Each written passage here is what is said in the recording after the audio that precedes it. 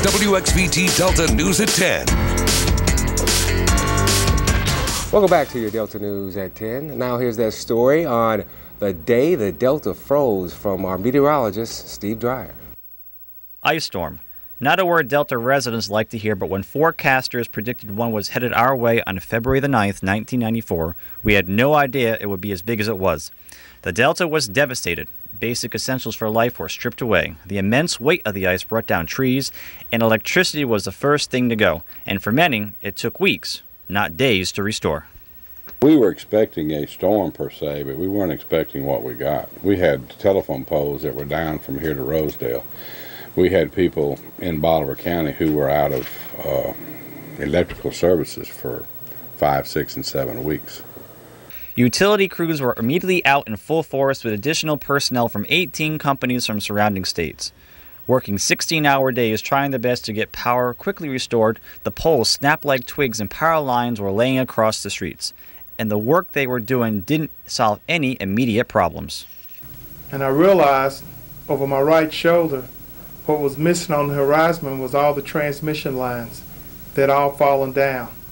And I didn't have the heart to go back and tell them that them trying to get the distribution line and 4 or 5 poles off the ground was a waste of time.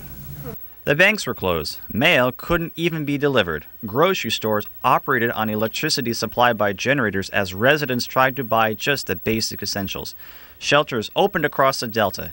It would be 14 days before all the schools in Greenville went back to class. But families prevailed, using their wit, humor, and the Delta spirit to get them through. It was a pretty nice looking neighborhood, and at night you could actually hear the trees popping, and I mean it sounded like guns popping and cracking and falling. And then after it was all over, then of course you get to look around the neighborhood and you see, my goodness, what happened.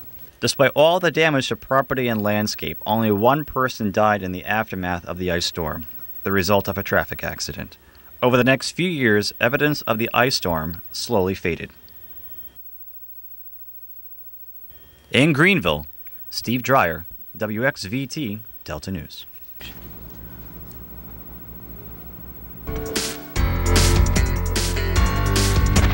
It's amazing stuff. Mississippi suffered the most, up to 5 inches of ice in that area. It looked like a hurricane with ice came through, a record-breaking ice storm. You better believe it. Wow, amazing. Today in Greenwood.